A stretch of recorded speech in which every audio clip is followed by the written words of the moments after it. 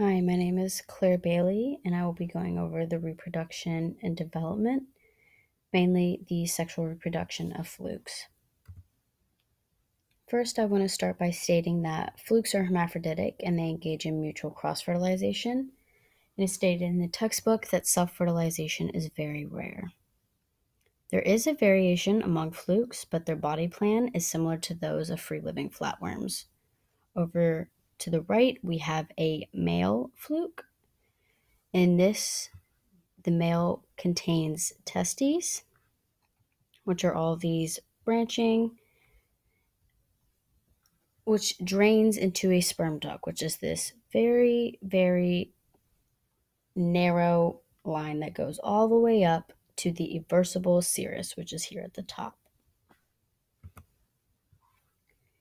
Continuing on the male sexual reproduction, the lumen of the serous is typically enlarged as a seminal vesicle along with the sperm duct. Sperm is produced by the testes and is stored in the seminal vesicle, which you see over here to the right. There is prostatic glands that are presented near the seminal vesicle. All of these structures are within a muscular serous sac, which is this dark outlining the organism right here. This contraction causes the eversion of the serous. The genital pore opens ventrally near the anterior end of the organism and leads to a shallow atrium, which is found in male and female organisms.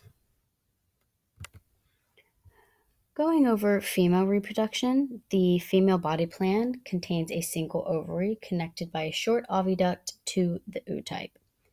The oviduct is joined by a yolk duct or a vitelline duct, which is formed by a union of paired ducts.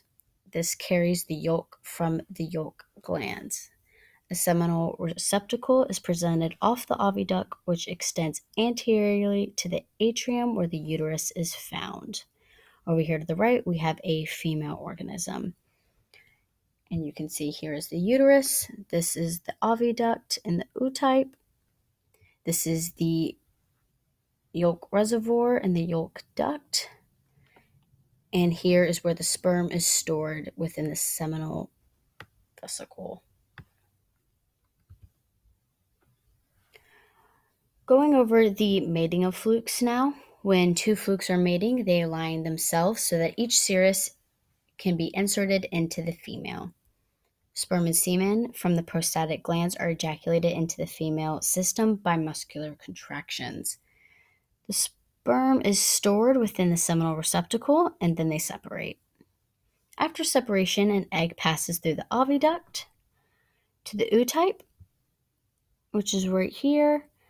Then it is fertilized by the sperm that is released from the seminal receptacle into the oviduct.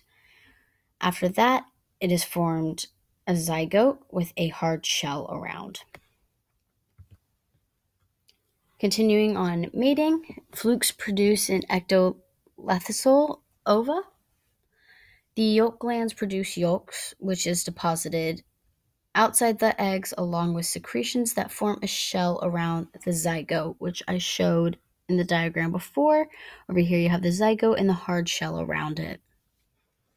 Once encapsulated, the zygotes move from the ootype into the uterus, which is usually aided by the Mealy's glands, which you can see down here in the male fluke, which is this tiny little thing right here.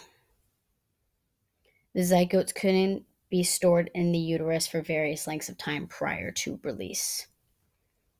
Some flukes contain an additional canal that comes from the oviduct and serves as a special copulatory duct called the Lohr's canal, which is right here.